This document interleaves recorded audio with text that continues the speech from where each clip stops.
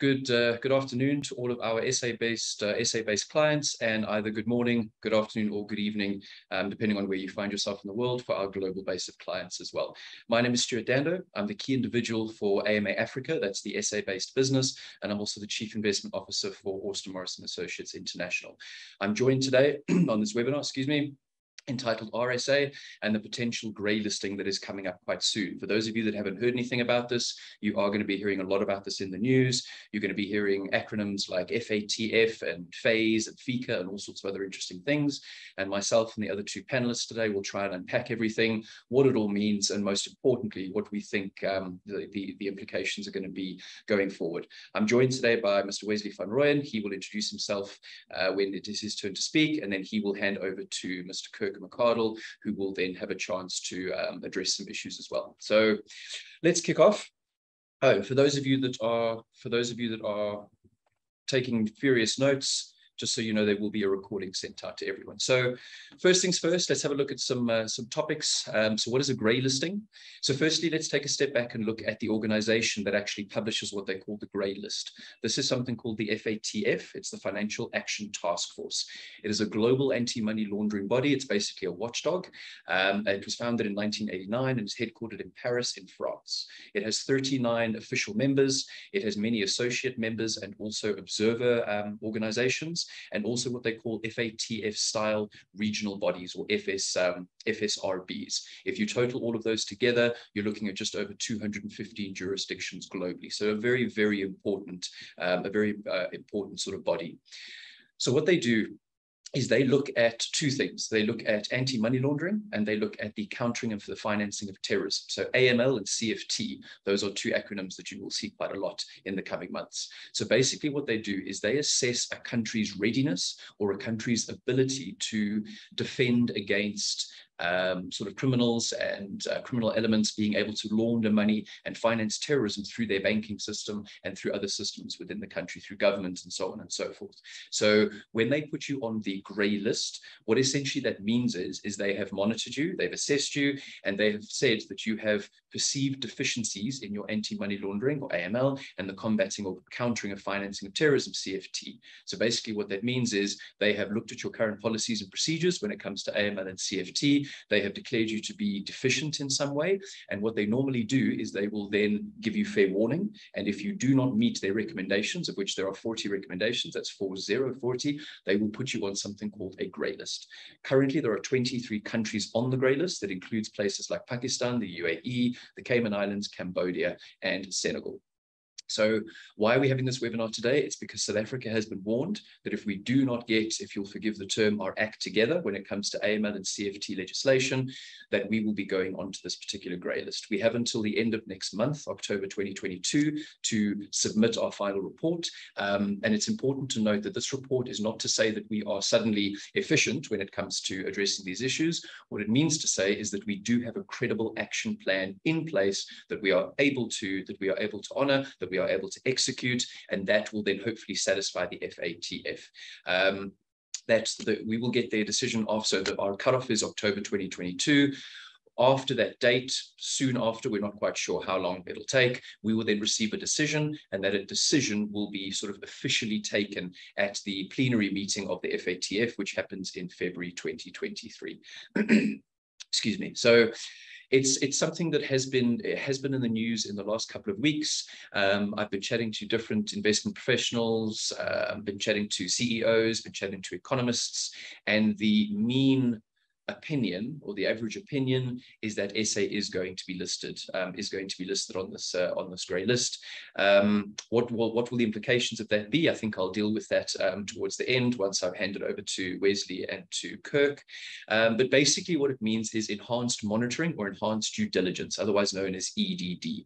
So right now, for those of you that are in the banking industry or the financial services industry or related industries, you get something called CDD, which is client due diligence, and then you get something which is EDD, which is enhanced due diligence. If you are a country that is put on the grey list, there are additional enhanced due diligence obligations put on you as a country, both for money moving out of the jurisdiction and for accepting funds into the jurisdiction.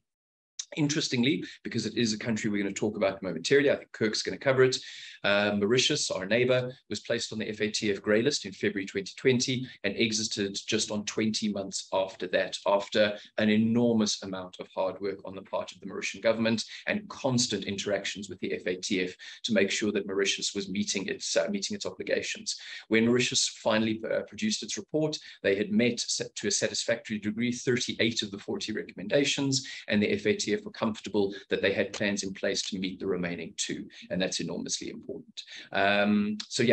We are going to deal, I'm going to hand over to Mr. Wesley van Rooyen now. He'll introduce himself. He'll chat a little bit more about EDD and how it sort of translates into a South African context, and then he will then hand over to Kirk, who will chat about what we as a business are doing, a little bit more about foreign investing and taking a little bit of a proactive approach to something that we're not saying on this webinar is definitely going to happen, but it is something on the horizon that it is best we be prepared for should it happen. And the mean, like I said, the mean opinion of most market watchers, economists, and people I speak to are that is actually going to happen. So let me hand over to Wesley now.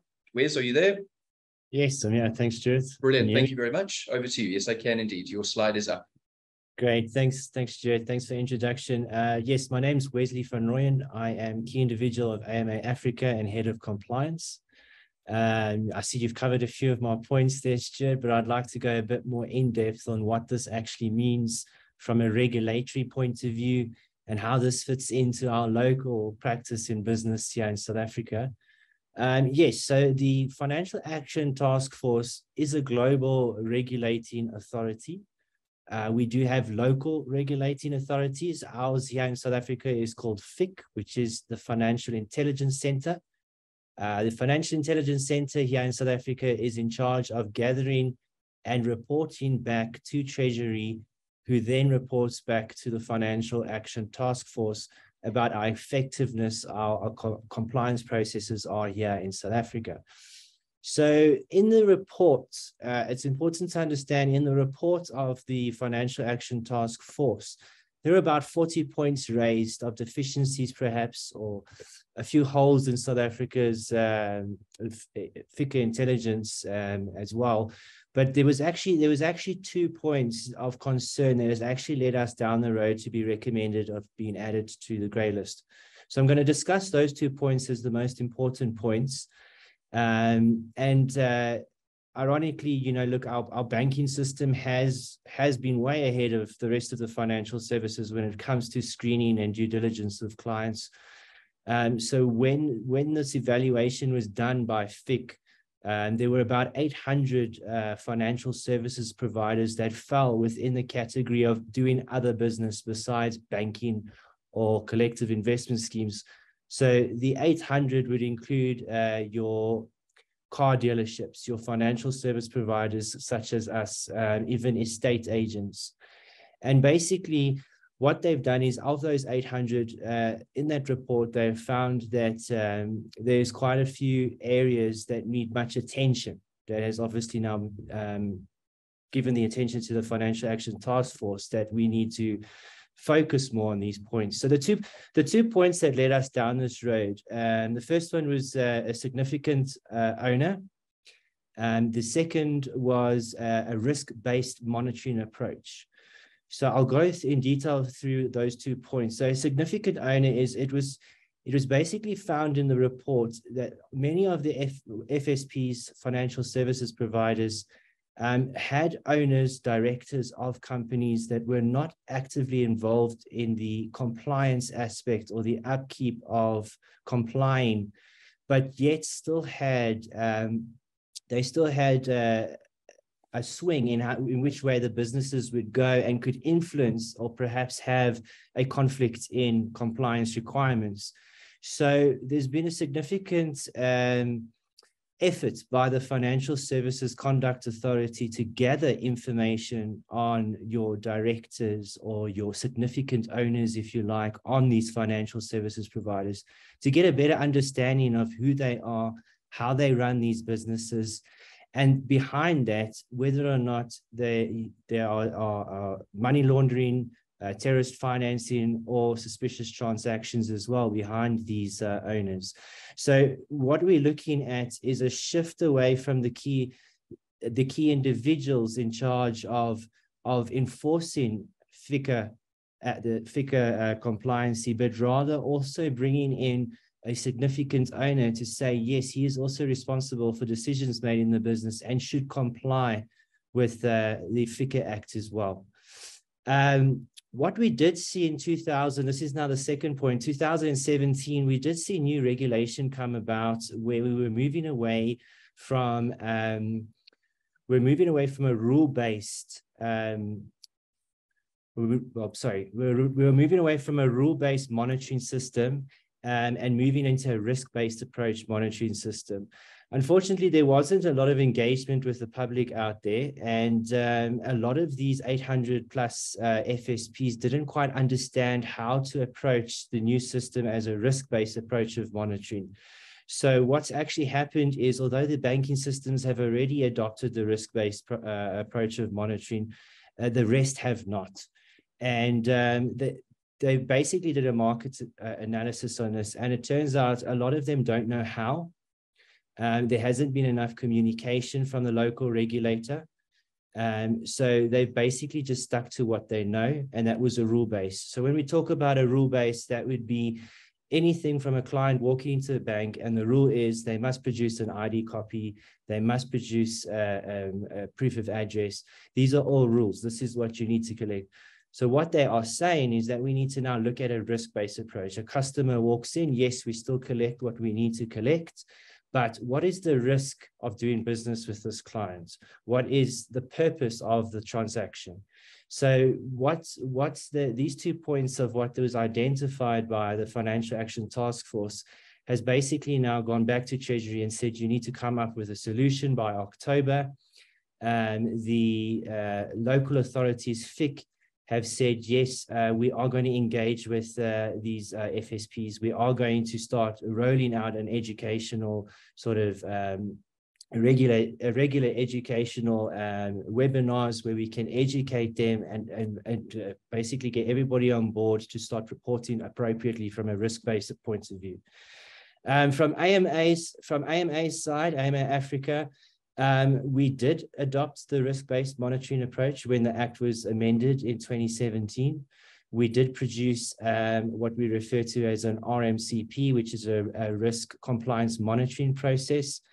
Part of this process was first to educate our staff through various FICA tests and engagements so that they're better equipped to identify activity like money laundering and terrorist financing. So when we did implement this, we do have a client enhanced due diligence process that runs through our CRMP. And should a client's transactions be should be suspicious, it is up to me as the FICA compliance officer to report directly to FIC. FIC will obviously then deal with those transactions accordingly. Fortunately, we haven't found many of those, but we do have enhanced processing.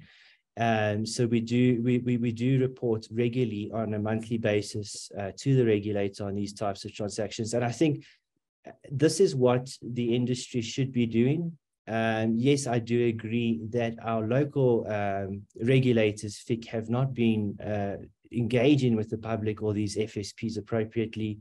And now we found ourselves in the situation over here. Funny enough, we did have a look at the International Monetary Fund paper that was released, where they actually did in-depth investigation on what the actual consequences are for a grey listed country. And basically what we saw in there was a very small decrease in GDP of about 3%. And the reason for that was, although we are dealing with enhanced due diligence, extra compliance, at the end of the day, according to this paper, as long as the cost of compliance is lower than the potential of return, they will always still do business with the grey listing countries. So I think grey listing is a name and shame for a country. It doesn't mean we can't come off, but that's as far as the Financial Action Task Force can go, is to list us on the grey list. When we look at who's in charge of actually enforcing these regulations, that would be our local regulator, which would be FIC. They are responsible for fines. They are responsible for bringing the industry in order. But yes, so we are looking at some interesting times. Hopefully we don't go on October, but indications are saying we will be. I'm going to be handing over to Kirk McArdle. Kirk, are you there? I am, Wes. Thanks very much. Cool. Good afternoon, all. My name is Kirk McArdle. I am the Africa Regional Manager for Austen Morris Associates. I've worked for Austen Morris for over 13 years now, and I have been located in our Johannesburg office for the last 9 since its inception. Okay, Stuart, if I could have the next slide over, please.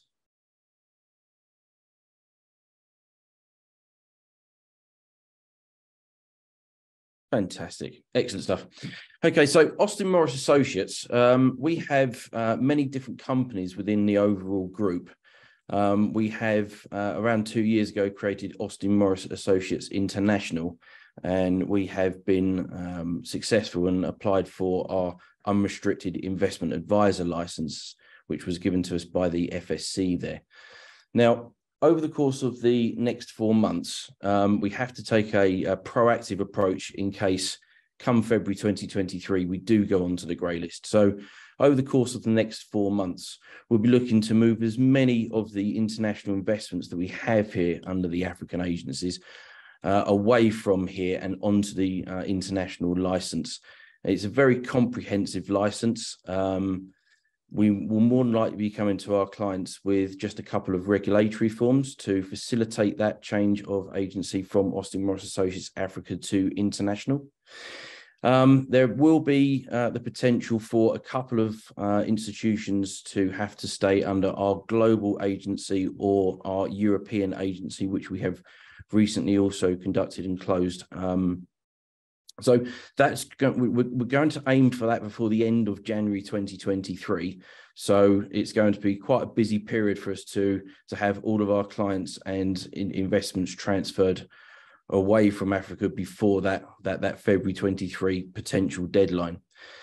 So the leadership team which we have here at Austen Morris, the directors and management team, we are engaging with the institution providers and international trustees where investments would be housed with, just to understand if they have any additional reporting or enhanced due diligence requirements at their end, so we can be, again, as proactive as possible to make this as seamless transaction for our clients as possible.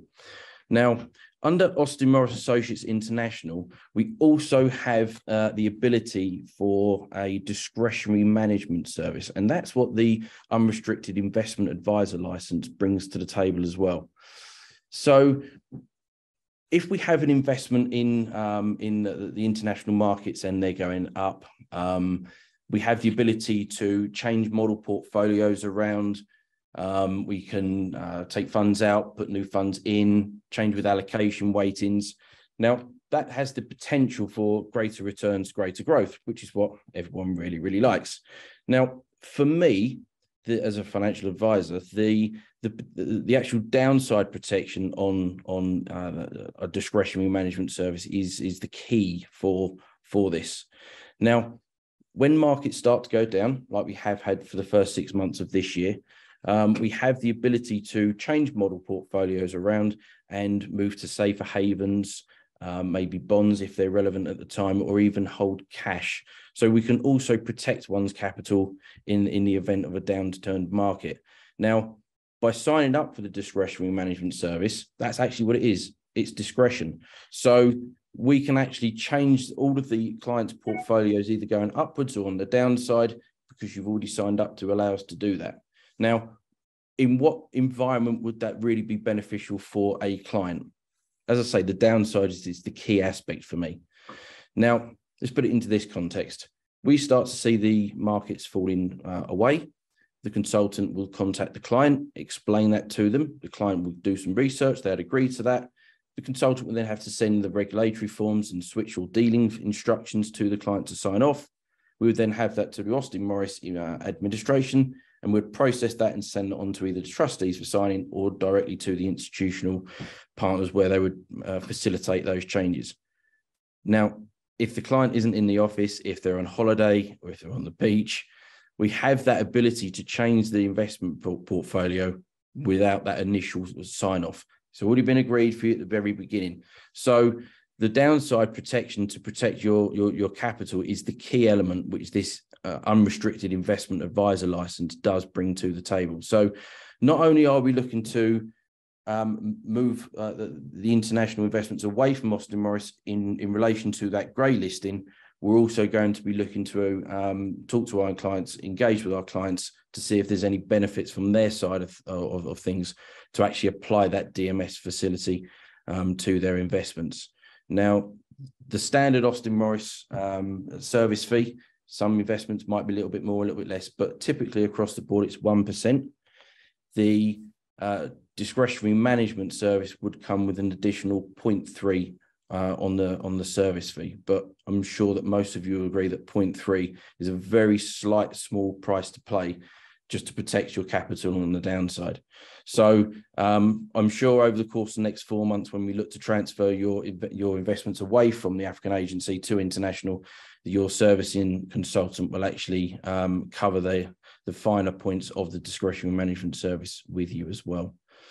And on that, I will hand back to Stuart Dando to close off and cover the rest. Thank you very much. Brilliant. Thanks, Kirk. Okay, so I did see whilst, sorry, Wes, while you were doing your bit there, I did see a little bit of a surge in participants. Let me just greet them again, if you don't mind. So good morning to everyone. Sorry, good afternoon for everyone joining from SA, and good morning, good afternoon, and good evening if you're joining from someplace else in the world. Just a quick thing. So what I'm going to do is now I'm going to ask Wesley a question. I'm also going to ask Kirk a question. And what I'd like to, while I'm doing that, if any of you have any questions, please put them in the chat or the Q&A. We do have someone monitoring those questions. And if we have time at the end, once I've asked my 2 questions, we'll then get to some of those. If your question is in the chat and it isn't answered today, we will be sending out answers to those questions with a recording of today's session. So you will get an answer to your question either way. So please feel free to put them in the Q&A. Before I kick off, particularly from a South African context, none of what we say here today is intended or is to be construed as financial advice. If any of you are looking for financial advice regarding your onshore investments or offshore investments, you're more than welcome to send us an email or visit our website, and we will definitely put you in touch with one of our professional financial advisors. So Wes, if I can start with you, you mentioned something a moment ago, which I think is an illustration of the congruence of both Treasury, the South African Reserve Bank, and the FATF recommendations. You spoke about the, did you say significant owner? Was that the phrase you used? Significant ownership, yeah. The significant ownership. Now that ties in nicely with one of the 40 recommendations, and they talk about, it's another acronym, so I apologize, which is a UBO, which is the ultimate beneficial owner. So maybe just a point, and then my question to you, Wesley. So in a South African context, what that would mean is if we as an organization do business with a company or a trust, we would need to know who the ultimate beneficiaries of those entities are. So we would require the company documents or a trust deed, whatever it might be. And that's just sort of natural client due diligence. So Wesley, my question to you is as follows. We speak about EDD and enhanced due diligence. What would that actually look like on the ground? So from a banking environment to a financial services industry, and maybe sort of almost a meshing of the two, sort of broad jurisdictional observation. What will EDD look like in practice? Okay, fantastic. Great question. So I don't think it's a strange concept because the banking system have been following it for quite some time. I think it's, like I said, it's the rest of the financial services provider industry that is catching up. So when we look at what is enhanced, I mean, we practice enhanced due diligence when necessary. I mean, we're not going to screen every single person, but we will do our customer due diligence on everybody.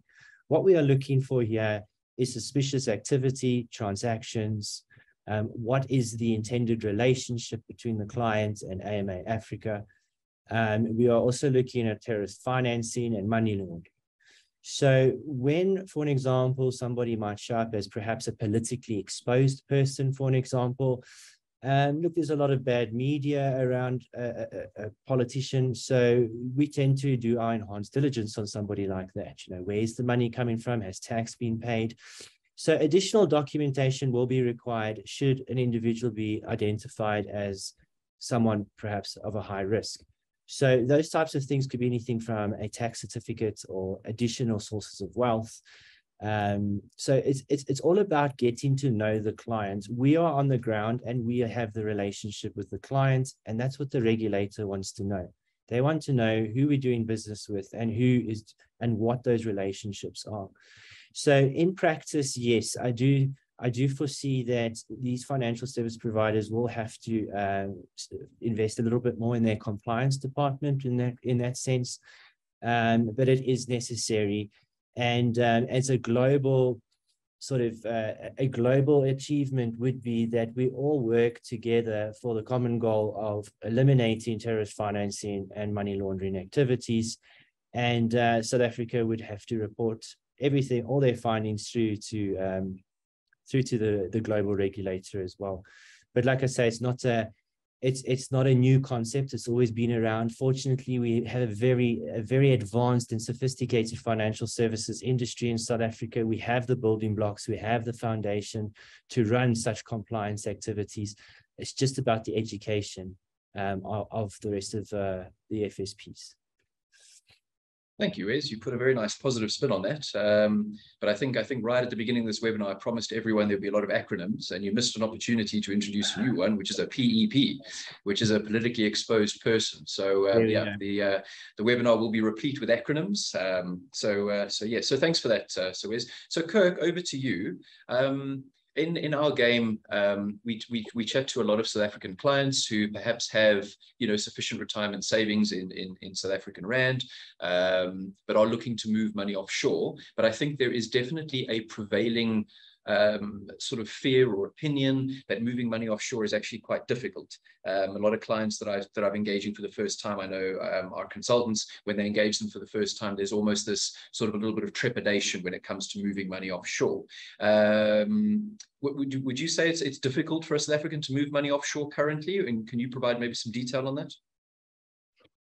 I can certainly say that it's currently not as much red tape as it's potentially going to be in February 2023, Stuart. Okay. So here at Austen Morris, the group of companies, we've got many different regular savings options where clients could save money on a month-by-month basis, and we've got various lump sum opportunities as well. Now, South African residents, they all have the ability to externalise 1 million ZARs worth of foreign discretionary currency every single year. And they can also externalise a further 10 million ZAR with tax clearance. Now, the tax clearance is usually granted from SARS with making sure that all of your e-filing with taxes is up to date and you don't actually owe SARS any outstanding taxes. Once that's issued, it can also get issued to your spouse as well. So a collective husband and wife, or wife and husband in today's day and age, they can actually externalise up to 22 million ZARs worth of currency every calendar year, as long as you don't owe SARS any taxation money. Now, different jurisdictions and institutions, they all have varying levels of underwriting and due diligence as well. But it is currently a very straightforward process, Stuart.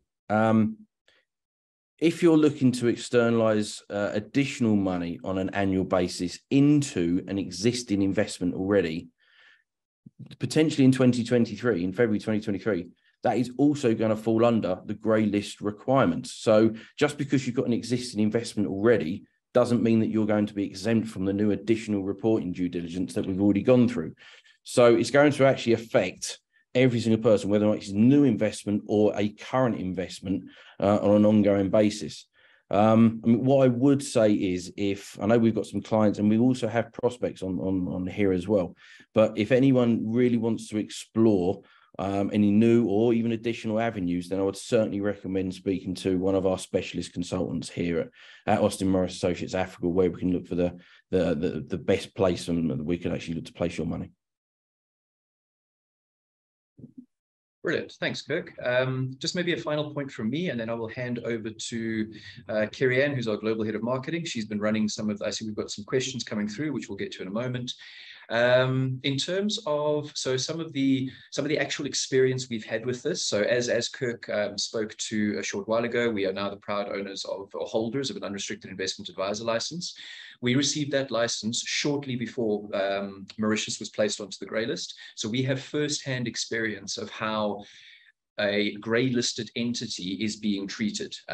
You could say that Mauritius is a far smaller country than SA, and there is some utility in that argument. But to give you an idea of what happened on the ground, many of the major European banks would simply refuse to do business with the jurisdiction, as well as some big international platforms and providers simply weren't interested in jumping through any more hoops. They simply said, you're on the grey list, we're not doing business with you, and that was that. So the point will come across then, as Wesley alluded to earlier, to say, you know, he referenced an IMF paper, which is actually a very interesting read, which spoke about the impacts on capital flows, foreign direct investment. But sometimes you could argue that the sum of the parts is not necessarily as great as the whole. What I would say to you is, if South Africa gets grey listed, that in and of itself is one thing. Where the concern would lie are the other variables that are not necessarily playing into our favor. Look at the value of the currency, again, look at load shedding, look at corruption and perceived corruption. So not that I'm definitely an optimist, and those who know me know that I'm always talking about a glass that's half full. But it does, once you combine all these variables together, it does paint a very challenging picture. And I think a lot of people in very high positions are going to have to make some really big, important, and ultimately good decisions very quickly for a lot of these risks not to materialize. So yeah, that's the final point from me. Kerry-Ann, are you there? Do you have some questions for either myself or Wesley or Kirk? I am. The first question that's come up in the chat box is from Robert, and basically he missed a little bit from the beginning just with a network issue. The question is, did you have some impacts on your Mauritian business when the country was still on the grey list? And can you give a specific example? So yeah, the impact. Sorry, is that for myself? I'll take that one, unless Wes or Kirk want to weigh in. Yes. Yeah. So yeah, there were some impacts on the ground. Like I said, we did have, and maybe I preempted the question a little. In terms of enhanced due diligence, there are quite a lot of guidelines, but there are no specifics when it comes to that. Look at a previous claim. Sorry, if you're not talking, please put yourself on mute. Thank you. So yeah, on the ground, like I said, a lot of European banks, particularly in Europe, the UK, simply refused to do business with a Mauritian-based entity. Weren't even interested in looking at any additional and sort of enhanced due diligence. Simply said, nope, we're not doing it. We had a couple of our providers that stopped accepting new business, and we were actually in negotiations to set up terms of business to do business with some international entities in the UK, and they simply said, until Mauritius is off of the grey list, we simply aren't going to entertain those discussions. So for the island of Mauritius, it did have some real world impacts. What those impacts are going to be for South Africa, given that South Africa is a much bigger economy, especially if you look at things like commodities and so on and so forth, it's very hard to predict, but ultimately it won't be a good thing. It definitely won't be a good thing. It will have an impact on capital flows, foreign direct investment, ultimately our balance of payments perhaps, and so on and so forth. So it is not a list you want to be a part of, and it is a list that you need to exhaust every effort to try and stay off of. So like I said earlier, hopefully our politicians and the people in power are making the big decisions, the right decisions, the good decisions to avoid our being placed on the list. I hope that answers your question. Kerry-Ann, do you have another one? Yep, we've got about 8 or 9 minutes left, so we probably can have space for two questions. We've got two. So the first one is just around, do you need a passport to send money offshore? And that was an anonymous question. I'm not sure who's happy to take that one. I'll hand that to Kirk, I think. In terms of South Africa, most of the South African banks will send money offshore with a South African ID or green book. Obviously, they can map your South African ID number from that, and that is part of the FICA requirements, as Wesley has gone through with you. When it comes to international banks, they would only pretty much work off a passport. It's the only recognised proof of ID which they would work with. When it comes to proof of IDs, there are a number of key elements around the passport. One is a signature, and two is an expiry date. Now, in South Africa, where they're able to map your South African ID in the background to take off all your personal information from it, on the international marketplace, they can't do that with an SAID. So they have to have a form of ID, typically a passport. Some institutions will also take a driving license, but it has to have a signature and it has to have an expiry date on it. Thanks for that, Kirk. And then we've got another question. Will the grey list affect existing offshore portfolios that are currently licensed under Asia? I can take that one as well if you want, Stuart. Yep, please. Over to you. Okay, so when it comes to grey listing, it actually works both ways. Now, here at Austen Morris Associates, certainly in Africa, we're an international wealth management company. Yes, we do have local investments as well, but primarily we would look for externalizing assets. So it's transferring money outside of South Africa. Now, it also works the reverse way as well. So if clients and prospects also have money offshore in the UK, if they sold a property, if they've lived there for a while and they're bringing money back to South Africa, it also affects the money transfer coming back in. The grey listing actually affects the banking industry in South Africa, not the internal banking industry. So if you have an FNB account and you want to transfer money to a Ned bank account, that's not an issue, but it's money in and out of South Africa in general. So to answer the question, will the grey listing affect offshore portfolios that are currently on the Asia license? I'm actually going to say no broadly, but if you have a South African client that's looking to bring money back if they were to move back here, then yes, it would. Thanks, Kirk. I think that answers it quite well. We've got another question that's come up. If there's time, let's just quickly answer this one. Given that the entities that are in the grey list markets, particularly small economies, does that not create inefficiency in the economies that the FSP can exploit? Example, spreads in the lending and borrowing rates. Sorry, Carrie-Anne, you broke up. That's a very interesting question. I can see Kirk's eyebrows being raised. That could be interesting. Just ask that again. I apologize, I missed the first part. Given that the entities that are in the grey list markets are particularly small economies, does that not create inefficiency in these economies and that the FSP can exploit? Example, spreading in lending and borrowing rates. Okay, so it's an interesting question. The answer to which is probably yes, but the answer is also perilously close to us expressing an opinion that could be construed as financial advice. So with the greatest amount of respect, I'm going to perhaps dodge that question on the webinar. If you leave it in the chat, quite happy, I'll put together an answer that is completely factual in terms of our views, but again, not to be taken in as financial advice in any way, shape or form. Kirk, are you comfortable with that response? I am comfortable with that, but what I would say is that the countries that do go onto the grey list, certainly the ones which we highlighted on the first slide, where you've got smaller economies and there is that desperate need for shifting money out of a country, by being on the grey list, it just means that there's going to be an enhanced level of money laundering and terrorist counterfeiting. So it's actually going against what the grey list is putting these countries are in place. So it just makes them even more deep-rooted and much more difficult to come off of that list in the first place. Yeah, I think that's a very, very good point. I think the sort of the underpinning message or the overarching message is that it's definitely a list we don't want to be a part of, and we need to do everything in our power to stay off of. So sorry, Karen, I think we've just, I'm gonna, for any other questions, please just, we'll put together the questions and answers, the ones we haven't already answered, and we'll send that out to everyone with the recording. Just as perhaps just as a final note from me, we've got The Austen Morris Associates global group of companies operates in many different jurisdictions, and within each of those jurisdictions, we have certain jurisdictional obligations when it comes to financial services and providing advice and so on and so forth, and we take those obligations enormously seriously, obviously. So if you do want to get in touch with Austen Morris and chat to one of our consultants, it may be that you are dealing with the South African business, and it might be that you are seeking products from one of the other businesses that is located offshore. So yeah, if you do get in touch with us, that will be what we will be telling you.